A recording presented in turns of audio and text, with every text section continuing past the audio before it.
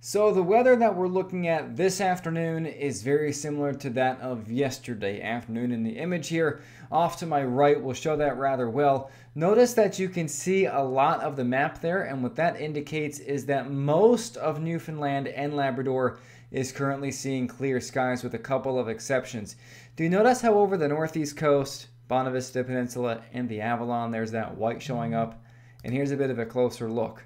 That is cloud cover, and much like yesterday, it's entrenched across a large swath of northeastern Newfoundland, the Bonavista and the Avalon Peninsulas. Although southern parts of the Avalon Peninsula, Burin Peninsula, South Coast, West Coast, Northern Peninsula, and again, much of Labrador are seeing brilliant sunshine out there, but we're north and east, we are stuck in the cloud cover, and sadly, that's not going to change much as we go into the rest of this week. In fact, it looks like the weather pattern becomes more damp, which means more fog, drizzle, and rain is going to be likely after tomorrow. So really beginning on Wednesday, and that may impact flights once more.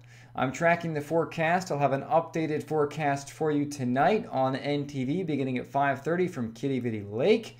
Rowing began today on the pond, so I'll be down there speaking about that and also giving you the weather forecast as always.